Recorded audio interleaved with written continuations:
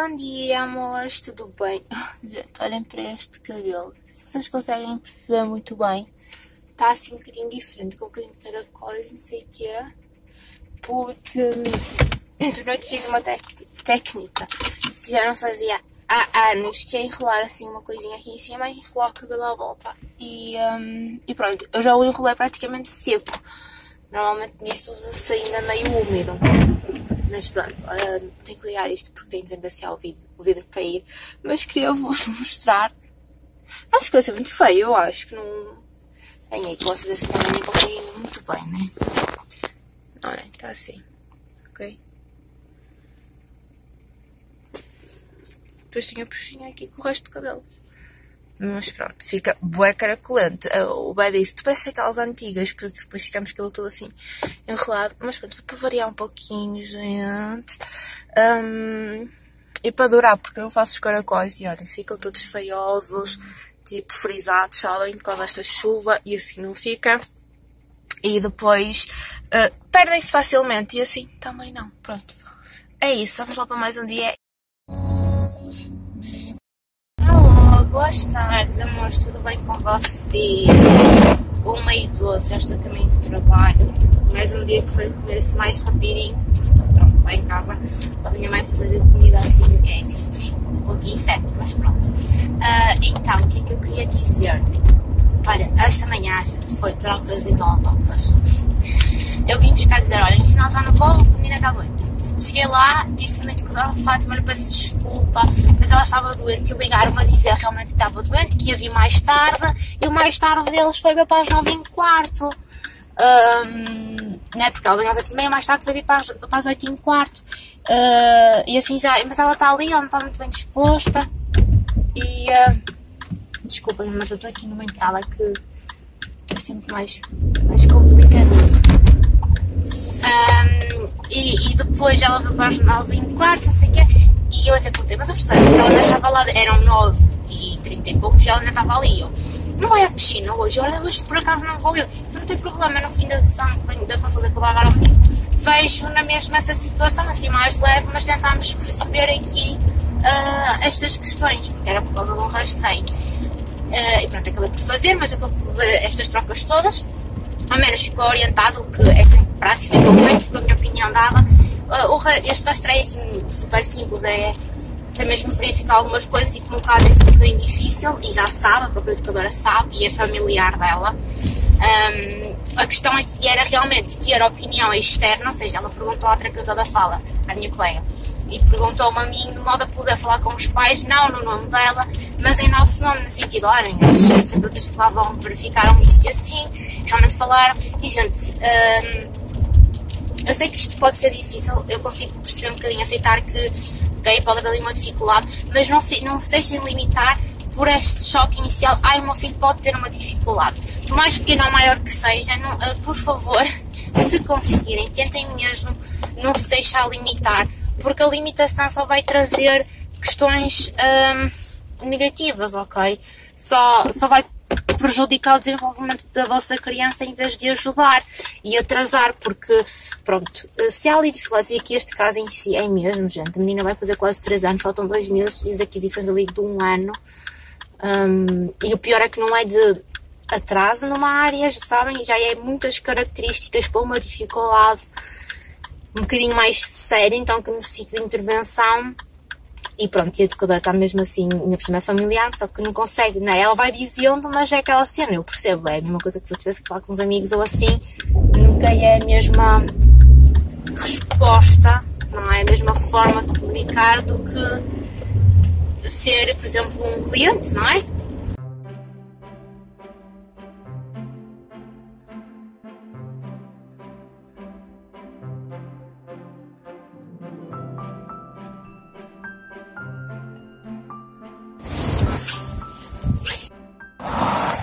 Alô, amores, boas tardes. Então, olhem, estou aqui a falar de 5 capuz porque estou um bocadinho a andar a pé para ir tomar um cafezinho.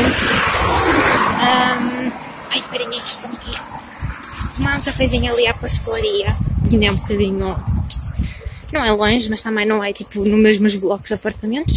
Fica a pé 3 minutinhos a pé. e vou tomar um cafezinho, porque agora só tenho a próxima menina daqui a um tempo, então tenho este intervalo e vou aproveitar. E é isso, amores, tchau, tchau. Alô, amores, então, tudo bem com vocês? Por aqui tudo ok. Estou a caminho de casa, estão a ser 6 menos 10. Vou parar no Lidl para comprar um galão de água, nós estamos água em casa. E também queria ver alguma coisa a fazer para jantar, porque eu não tirei nada, não é? Eu de manhã saí, não tirei nada, o homem nada tirou, então só tínhamos a opção de atum ou a opção de douradinhos. E não me apetece nenhuma coisa nem a outra, sou-vos sincera. Mas pronto, vamos ver o que há ali e compro qualquer coisa para fazer. Olha, entretanto, no trabalho, hoje tive 2 pérolas, amores, a sério. Isto é mesmo, trabalhar com crianças é assim, tem estes momentos. Um momento, eu chego a este centro, depois de já dar a outra consulta, não sei o quê, venho para este lado, como eu cheguei e eu sento onde eu ontem estive a trabalhar, né? Eu tenho lá numa latinha um pacote de bolachas que eu vou comendo uma ou outra, ou tenho, pronto, café, assim, então fui lá no instante, comeu, não tinha assim muita fome, mas tinha um bocadinho, mas também não queria ir nem à pastelaria nem nada, assim, não, vou roubar só 2 bolachinhas, é rápido, também não tenho muito tempo, vou já dar a consulta, mas como 2 bolachinhas. Foi isso que eu vou fazer, vou buscar as 2 bolachinhas. E estava assim a comer no cantinho sentada, e ainda estava uma menina assim, tinha acabado de lanchar, e ela abriu-se para mim: professora, você é bonita, sem máscara. Olha, derreti. Isto, né, assim, no dia a dia, mesmo eu estando com eles muitas vezes, e à quarta-feira eu lancho lá, mas normalmente eles estão a lanchar lá fora, no intervalo, eu estou dentro da sala, assim no cantinho, como os outros já estavam todos dentro da sala, e estava assim mais na boa, porque conseguia estar afastada dos outros meninos, né, para estar a comer sem a máscara, mesmo com os cuidados, mas ela reparou e disse isso: olhem, a sério, derrete no coração. E depois outra situação, outra pérola, como eu chamo, foi, eu estava na sessão com a menina, estava a fazer uma atividade assim: Fátima, para sair à janela no instante, eu queria te mostrar uma coisa, porque temos uma janela de frente para a mesa. E ela, o que é que se passa então? Vamos lá. Olha naquela árvore, tem ali rolas. Não é pombas, não é pássaros, é rolas, um tipo específico. Como é que sabes que são rolas? E ela, porque me parecem ser rolas. E eu mal vi o pássaro, eu dizia o pássaro, não é pomba. Eu acho que são rolas. Ou são rolas ou são andorinhas. E eu disse assim: olha, eu não consigo ver, mas eu acho que andorinhas, se calhar é um bocadinho cedo, que elas vêm na primavera, não é? Eles passam para mim: pois, Fátima, se calhar tens razão, devem ser rolas. Eu, pronto, olha, lá vai a rolar o bolo. Ela, entretanto, levantou lá o bolo, né? Depois ela assim: Fátima, olha o coelho ali, o coelho preto e o coelho branco. E eu, aonde? E não estava mesmo a ver, porque eu tenho um campo, de frente para isso, tem um campo que nós conseguimos ver, mesmo de ervas, um campinho. Olha o coelho, Fátima, eu não consigo ver. E ela: põe os óculos, Fátima, amor. Eu faço assim, abro um olho, olha para o meu olho, eu já tenho a minha lente, eu não consigo ver, a Fátima vê mal. E ela, assim, muita coisa, meia desapontada. Pois. Pronto, andei cá, ajeitou-me, tipo, estão a ver quando nós olha para ali, fazendo assim às pessoas, ela foi igual, ajeitou-me ali, pronto, agora tu olhas para o muro, está bem? Olha para o muro. E agora, antes um bocado do muro, não estás a ver uma coisa preta? E eu disse: olha, por acaso estou a ver uma coisa preta a mexer assim. Ela: é isso, é o coelho. Ai, amor, o bom de ter crianças. Trabalhar no caso, que é o que eu faço, trabalho com crianças, não tenho crianças. Enche-me a alma, mas pronto, amor, já era isso que eu vos queria partilhar com vocês hoje. Fica aqui esta partilha destas pérolas meus pequenos, eu vou partilhá-las até no meu Insta.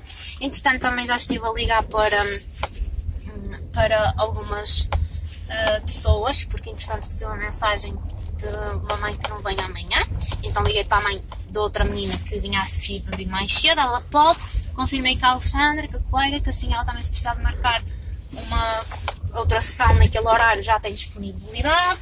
E pronto, olha, então fiz assim umas chamaditas e é isso. Agora cheguei ao Lidl e passei por outro que estava em obras, está literalmente a deitar abaixo o recinto. Então a construir mesmo novo, foi mesmo abaixo, tipo, ele ficou vazio, não podia ter nada porque não ele deitar tudo abaixo. Pronto, e agora vou aqui comprar isso e é isso. Gente, são 6h30, estou a voltar para trás porque fui ao Lidl, entrei no Lidl, tinha as cenas em cima da mesa, procura da minha carteira de grilo, não sei da minha carteira. Eu até me esqueci naquele momento que eu tinha dinheiro comigo lá. Disse à menina: olha, vou ao carro que não sei da minha carteira, mas eu tenho lá dinheiro, por isso pode passar as compras que eu venho já cá pagar.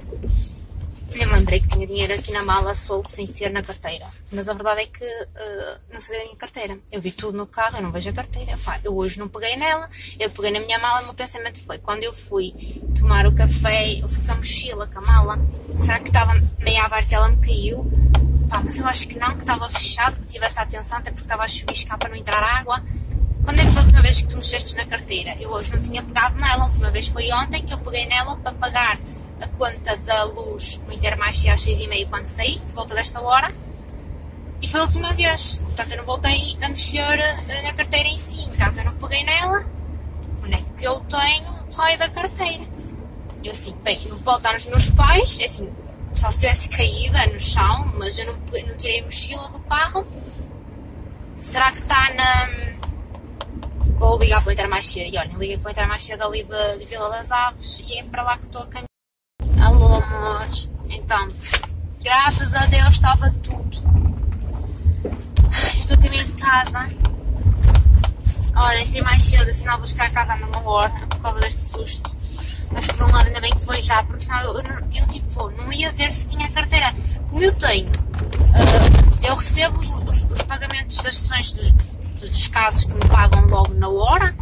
Eu tenho uma carteira específica, que não é a minha carteira, que eu prefiro separar, sabem?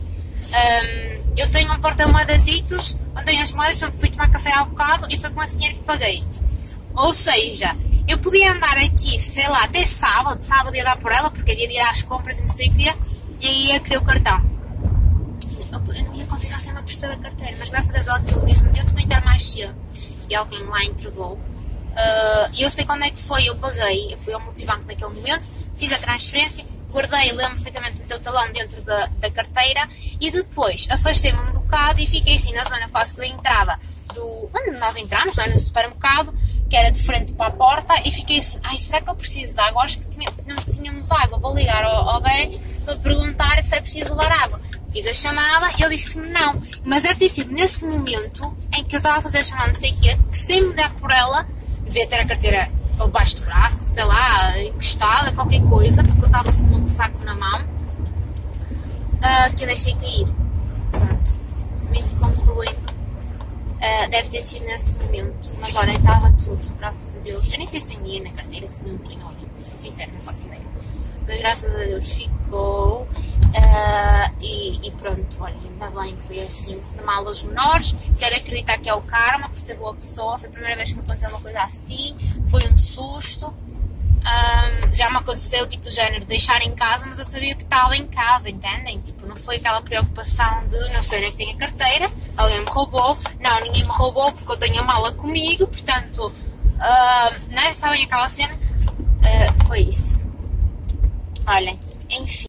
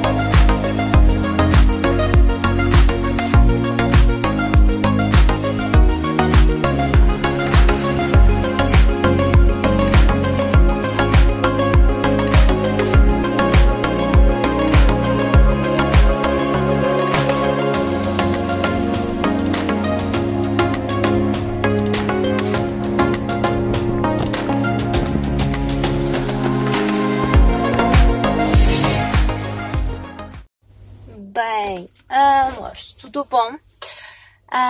Olhem, vou-vos mostrar então as comprinhas que eu fiz aqui. Vamos lá ver, mesmo para eu se calhar ajeitar melhor as coisas. Comprei, e onde é que eu meti o talão disto? Está aqui dentro. Está aqui, dona fruta. Exatamente, comprei meia couve roxa. Foi 32 cêntimos. Comprei uvas e morangos. E as uvas Red Globe foi 1,68 porque estava a 2,89 o quilo. E o morango estava a 3,49 o quilo. E eu paguei 79 cêntimos por este bocadinho. Comprei 3 maçãs Golden de calibre assim mais pequeno. E foram... Desculpem, foram 22 cêntimos. Trouxe, isto é que pode ir para o chão, batata, quase 1 quilo de batata normal para sopa e assim, estava a 30 cêntimos o quilo, acho eu. Batata vermelha, 30 cêntimos o quilo e foi 28 cêntimos. Pera roxa, mais pequenina, foi 50 cêntimos, estava a 89. E daqui foi isso. Vou tirar então da loja do Ver, comprei uma garrafa de água, 25 cêntimos, que é que eu vou ver já. Comprei as escovinhas então que vos disse que fui à procura. Não tinha só um, tinha estas duas por 1,25€, olhem, foi o que acabou de trazer. E pãezinhos de leite com pepitas. Deixa-me só pôr isto aqui dentro e organizar mais ou menos. Já vos mostro. Isto pode ir cá para dentro. Isto pode ir cá para dentro. Só estou aqui a organizar, porque como as batatas vão à parte e a água que ela pôs fora, tenho que colocar agora isto direitinho. Portanto, foram estes. Custou 1€ por ali um lado. E comprei estes pãezinhos de leite com pepitas, porque assim vou lanchar isto, sabem? Pego e vou lanchar um pãozinho de leite, escolher a pastelaria e a água. E pronto. E depois se me apeteceu com uma maçaca no sítio que eu vou, dá para lavar a fruta. Agora, eu tenho agora as chaves para poder entrar mais cedo se precisar. Assim como lá, mais descansadinha e sem problemas. Portanto, olhem, é isso. Vou beber a aguinha.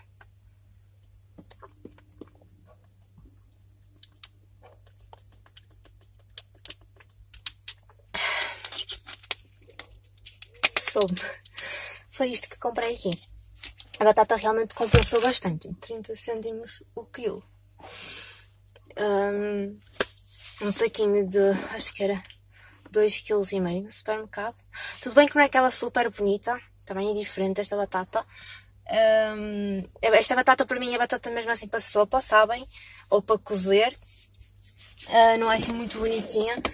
E a do supermercado é mais bonitinha, mas mesmo assim, gente, eu com 70 cêntimos trazia o equivalente a um saquinho de 2,5 kg de supermercado que custa 1,70€. Pronto, mas já dá. É sopinha para a sopa, é batatinha para a sopa, tenho couve roxa porque hoje ao almoço, juntamente com o lombo e com a batata que vocês viram rapidamente, fiz uma couve roxa, um bocado de couve roxa que tinha lá, e então já não tenho, e eu gosto até, mas eu faço com um molhinho de mostarda de Dijon, tipo vinagre, azeite e mostarda de Dijon, fica muito bom. E então trouxe o pepino, não estava assim muito bonito, não estava muito caro, mas não estava muito bonito. Os tomates estavam caros comparativamente aos preços que encontro no supermercado. E o cogumelo, sinceramente, me apeteceu trazer hoje porque não estou a planear utilizá-lo já. Como é sexta, se não sábado no domingo, segunda-feira. Entendem? Tipo, às vezes há coisas que se calhar terça-feira compro cogumelo. Pronto, basicamente é isso. Para sair daqui com calma. Bem carros. E pronto, amores, é isso. Então agora em direção ao local de trabalho, vou comer lá, que assim estou descansada, sento-me numa cadeira e não gasto o dinheiro porque podem. Bom dia, amores. Bem-vindos a mais um dia no vlog. Então, sábado, vou agora sair para ir trabalhar. São 1h29, espero este minutinho. Tenho carro a aquecer porque está frio, gente, bastante frio. Pronto, e como tal, deixar o carro aquecer direitinho para pegar logo nele, ele fica assim no exterior, né? Portanto, normalmente tento sempre ter esse cuidado. E pronto, olhem, vou trabalhar, não vos vou dizer nada, tá bem? Mas depois, quando for a minha mãe para café antes de ir às compras, se calhar falo com vocês ou então quando for às compras, sempre mostrar alguma coisa, tá bem? Beijinhos. O homem hoje também foi trabalhar, tadinho, foi para as 8 também. É chato, acho sempre chato. Podia ter ido mais tarde um bocadinho para ter descansado mais um biquinho, mas pronto, foi ele que quis ir, por isso também é diferente. Até já, amores.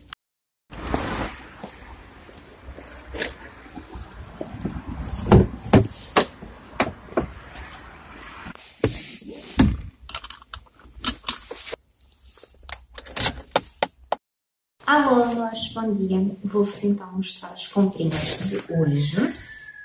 Então, foi um pãozinho de forma da marca do Lidl. Sempre foi o Lidl. Este pãozinho aqui vai dentro aqui. Depois de frios trouxe lombos de salmão. Estava aqui a etiqueta, então seria um bom preço. Vou colocar no frigorífico para já. Vou usar amanhã 2, provavelmente para o jantar, e depois vou congelar os restantes. 1 kg de salmão e com etiqueta assim 11 euros e pouco, e sendo lombos, portanto compensa, porque a 10 euros está ele sempre a posta normal. Portanto, batata frita de fortezinho, quero fazer logo à noite. Comprei também com desconto estes peitinhos peito aos cubos, né, de peru, que estavam a 59. Isto eu vou congelar assim já, porque é uma forma de poupar. E também com desconto, com etiqueta, trouxe almôndegas mistas. Eu gosto mais das só de bovino, mas pronto, estava um preço bom. Uma pessoa tem que cortar as despesas, então eu trouxe estas. Também são para congelar. Comprei fiambre de pá finíssimo e o queijinho que eu gosto. Um iogurte deste daqui mais normal, iogurte natural, que é aquele de meio quilo, e trouxe um destes para levar para a sobremesa. Cevada, porque eu gosto sempre de ter algum tipo de bebida destas em pó solúveis para ir tomando, e pode ser café, pode ser só, porque como eu tenho café, desculpem, como eu tenho café de cápsulas, ou então a máquina de filtro, acabo sempre por ter um destes, e normalmente nunca é só café, só num dia que meio cheio ali que como. Portanto, trouxe uma cevadinha destas. Depois o outro saco está muito complicado. No outro saco tem estes cartazes fofos, que são coisas úteis para o vai comer ao pequeno almoço, por exemplo. Para ele levar para lanche, trouxe estas aqui. E trouxe para mim e para ele estas aqui.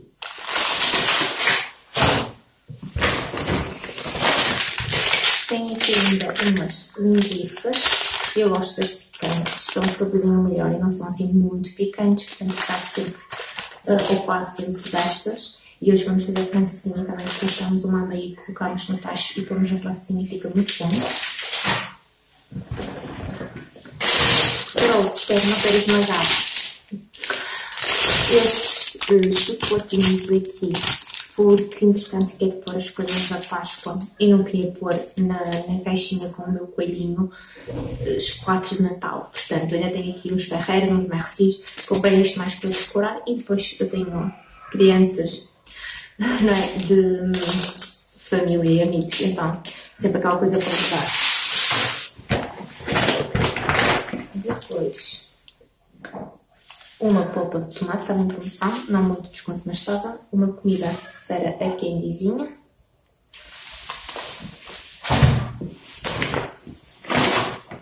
Um litro de leite magro.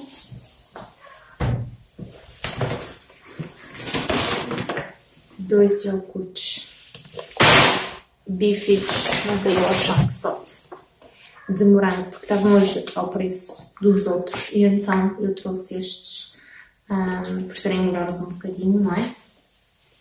Então trouxe 2. Trouxe cerveja que tinha cupom e o bem gosta.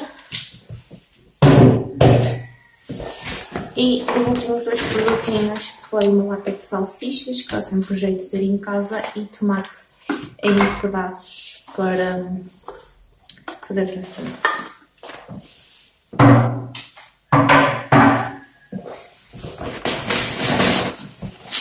E tem aqui o talãozinho com os cupons poupei 63 cêntimos, paguei 31,80. Aí foi, portanto, as carnes assim já pedi os preços, as cervejas ficaram mais baratas 39 cêntimos, o fiambre 24 cêntimos, os iogurtes 6 cêntimos e depois tudo o resto estava, que digamos, ao preço normal. Amanhã vou ter que comprar água,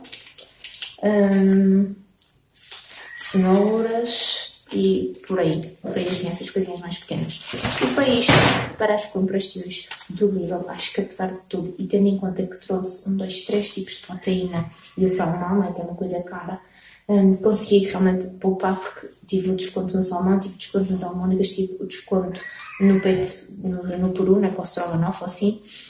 E portanto acho que foi uma boa compra hoje. Deixem nos comentários as vossas opiniões. E é isso, vou arrumar isto, gente, depois vou sair, quer dizer, ainda vou gravar o videozinho sobre o livro para a página lá do Instagram e depois sim vou sair porque vou buscar o trabalho e vamos almoçar com os meus pais, que eles vão aqui a um restaurante de diárias e ligaram-me a dizer se queríamos ir, então vamos aproveitar e depois é que retornamos a casa e portanto ainda quero gravar aquele vídeo, quero arrumar estas compras, está tudo assim no timing. Até já!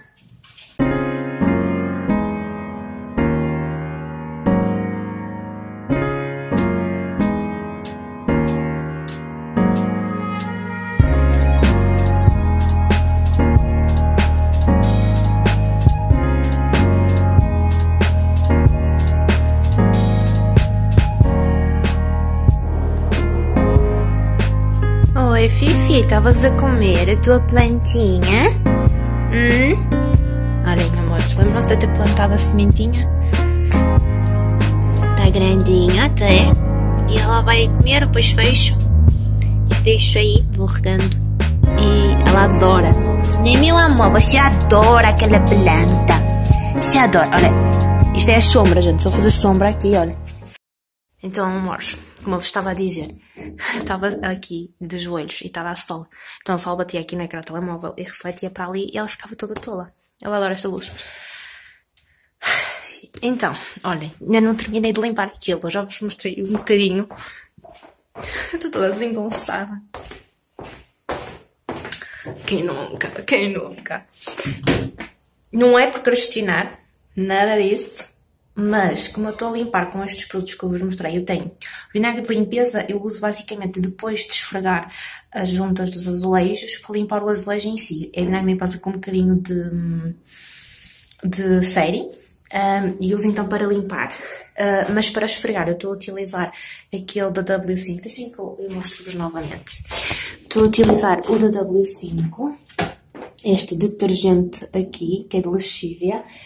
E para os tetos, que também estou a dar um jeitinho, já se nota a diferença, amores. Ai, vocês não viram antes ali, mas estava tudo cheio de umidades, mas já se nota um bocadinho.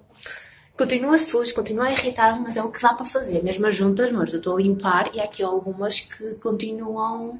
Mas eu também acho que este coisinho aqui não é branco, que é tipo um bege acinzentado, pelo menos parece. Mas a verdade é que eu vou-vos mostrar de um lado e do outro, agora para vocês se calhar verem melhor, e está melhor. Mas o que eu ia dizer, já tive que parar 3 vezes, porque como tem lexívia, tem não sei o quê, fica aqui um sniff, e depois tem um cifre também para o teto, então assim tem esta necessidade de parar.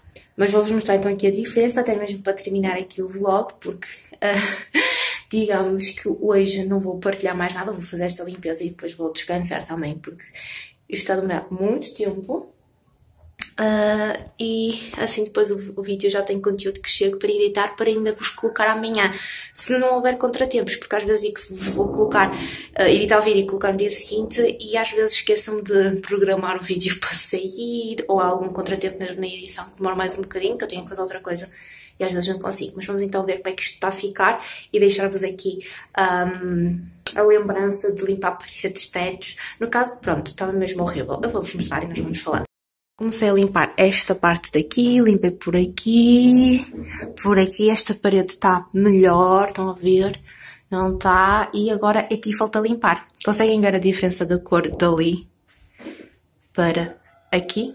Olhem, olhem como é que isto está. Estão a ver? Preto. Deste lado está branquinho. Pronto, então estou a utilizar esta escovinha, este produto, e tic, esfrego. Limpo o produto, pego no vinagre de limpeza e limpo por cima. E pronto. Sentar, gente. Cheio de sede. Fui almoçar, como eu vos disse, eu acho que vos disse, né? Fui almoçar com os meus pais porque eu estava...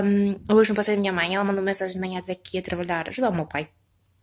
E então estava aí para o Lidl e depois ela ligou-me a perguntar se... ela e ele, mas o meu pai ligou-me e a minha mãe é que falou se queria ir com eles comer ao restaurante da diária que eles iam comer, e era mais perto, tipo, imaginem, fica a metade do caminho de quando eu vou para os meus pais, e como era relativamente perto, o Beto estava a trabalhar, eu também tinha ido ao supermercado, assim, eu vou lá acima, deixo as compras em casa, é mais uma viagem, é o preço dos combustíveis, nem vamos falar, e das filas, e eu não tenho que abastecer, mas ver se amanhã consigo. Mas como estava a dizer, pronto, era uma altura prática para ir almoçar e fui. Ia com esperança de ser rojões, mas não foi rojão, não havia, estavam esgotados quando nos vieram perguntar o que queríamos. E eu pedi tripa, feijão, não é tripa, é feijoada a Porto. Eu nunca sei a distinção, pronto, aquele com as carnes, com a sola, assim, a sola eu não gosto, mas gosto das carnes, eu gosto de feijão. Eu pedi isso, o Beto pediu assado, o meu pai pediu tripa também, a minha mãe também assado, então metade assado, metade tripa. Eu só comi uma batata do assado para provar se eram batatas boas, porque eu sou muito esquisita com as batatas do assado. Não estavam más, mas não era aquilo que eu esperava. E comi a feijoada e estava salgada, gente. Portanto, ando assim com mais sede. Mas pronto, amores, eu vou continuar a limpar aquilo. Já chega de parar. Já respirei que chega, já posso ir acabar aquilo. Agora já vou levar aquilo até ao fim. E depois venho editar este vlog, respirar um bocadinho. E assim, se eu conseguir, não o coloco amanhã. Vou tentar, não prometo, vamos ver. Mas vou tentar editar e colocar para ser amanhã. E depois, talvez continue a fazer algumas coisas aqui em casa, né? Porque durante a semana não há grande tempo para fazer isso. Portanto, vou tentar fazer ainda umas coisas. E se fizer, porque queria pôr as coisas da Páscoa, as decorações, sabem? Não sei se vou fazer isso ou não, mas quando eu fizer, eu mostro. Por isso, mesmo que eu faça, eu gravo algumas coisinhas para vos mostrar. Quero agradecer a todos vocês que têm deixado likes e comentários nos vídeos. Muito obrigada, eu fico sempre muito contente de ver o vosso apoio. Convidar a quem ainda não me acompanha na minha página de Instagram profissional, apesar de eu saber que, obviamente, nem toda a gente tem que ter esse interesse, porque não tem nada a ver com este conteúdo, tem a ver com conteúdo de desenvolvimento, em especial infantil. Mas se quiserem dar lá uma passada, deem lá uma passada. E é isso, vemo-nos no próximo vlog. Beijinho e tchau, tchau!